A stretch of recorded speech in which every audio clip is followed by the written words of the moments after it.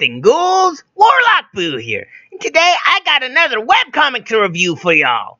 Today I'm reviewing the webcomic Orc and Gnome, Mild's Adventure.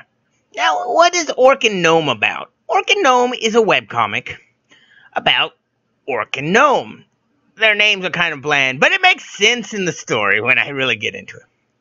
It's about Orc and Gnome doing small menial tasks like delivering a package or getting a small item out of an ancient tomb. Just little, somewhat normal, but still fanciful things. So it's a mild adventure.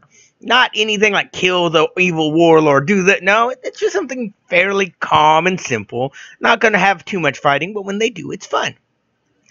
Now, the whole story, like I said, it's about them doing these small tasks. It involves the main character, Gnome, who it's really seen from his perspective. A lot of it's from his thought, his point of view. Gnome is a fairly level-headed guy. He has a short temper. No pun intended, but pun. Short. And can get annoyed a little easily. And has panic attacks. He's very intelligent, but at the same time, kind of oblivious to things, such as Orc's horrible crush on him, and her making constantly making come-ons to him. He seems to not understand or just get nervous about. Orc, she's more of a traditional orc, kind of dumb, super strong, and loves fighting. But what really gets interesting is it's not that bland.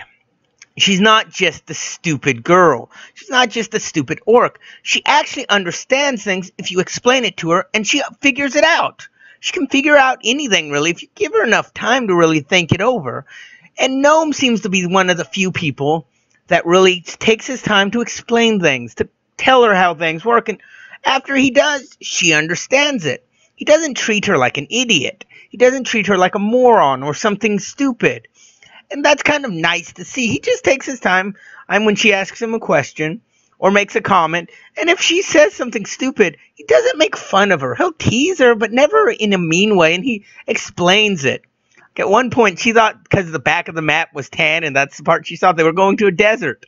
He said, no, that's just the back. This is the part. And he explained it. He wasn't mean about it. The characters are very fun, though, and hilariously strange. At times, there's one point where Orc just is trying to come on to Gnome, and he doesn't get it. He has a bunch of bottles of potions. He's some kind of alchemist, apparently, on his side that he uses, and she's messing with them, and he goes, leave those alone, they're bound to explode. And she goes, that's not the only thing I'm hoping will explode. And it's such a dirty joke, and he is so oblivious to it. I mean, she just gets blunt come-ons with him.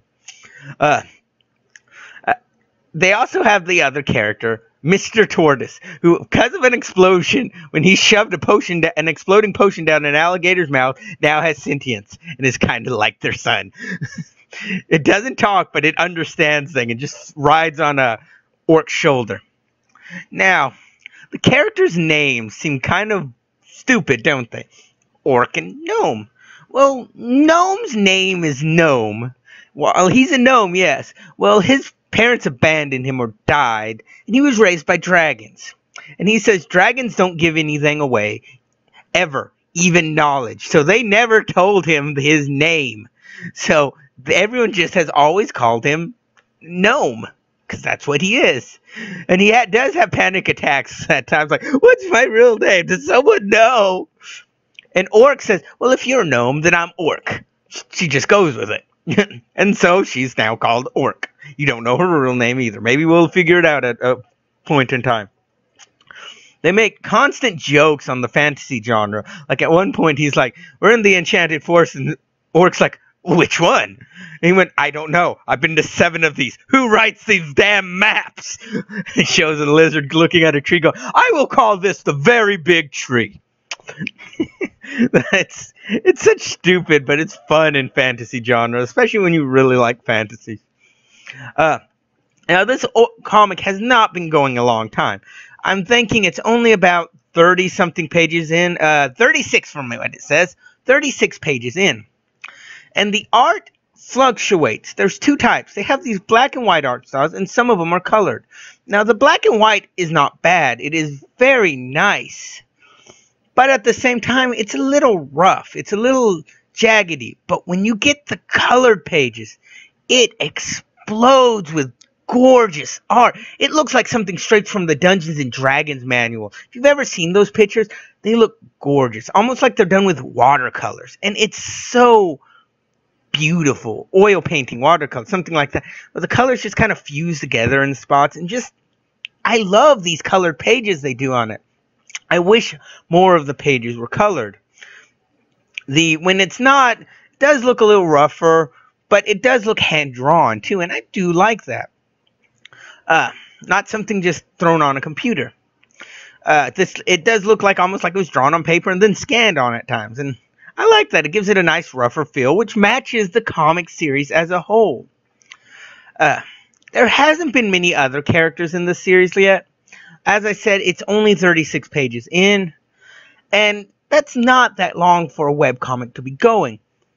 But it is a fun comic. It is a very good comic, and I do like the comedy. I like how they take the usual thing, oh, they'll go fight the Warlock. No, they're delivering them a package.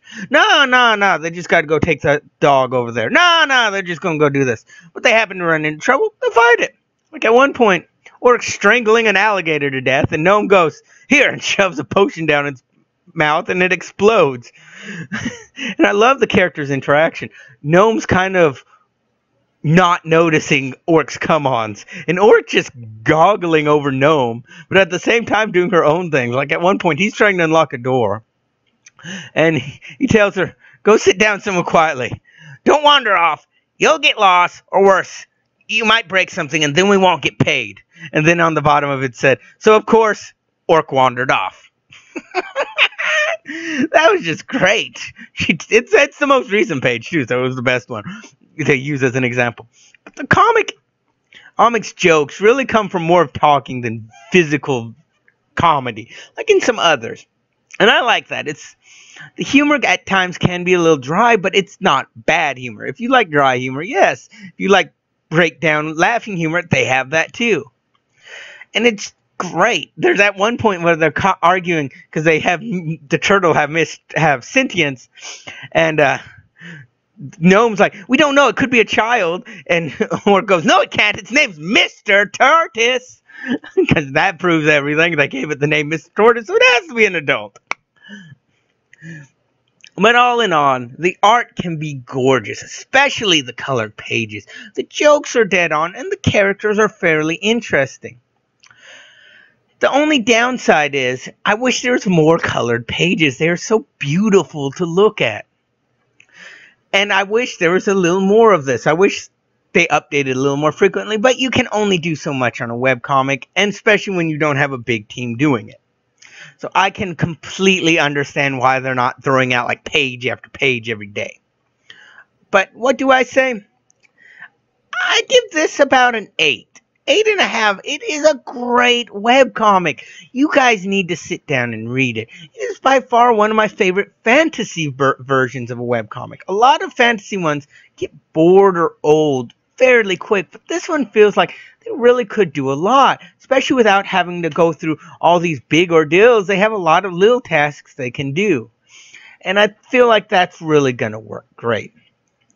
But what do you think? Did you like this webcomic? Do you think I'm stupid for liking it? Is this a horrible webcomic for you? Are you going to go read it now because of my review? Tell me down below. And if you have any other webcomics you want me to review, tell me down below. I do have the rule that it has to at least have 10 pages up, just so I can get a good feel for the webcomic and really get to know it. If it has less than 10 pages, it's really hard for me to review. On that case, do you have a cartoon you want me to review? Tell me down below, or a video game. I will try to get my hands on it. No promises. But until then, this has been Warlock Boo, hoping to be spoken y'all later. Bye.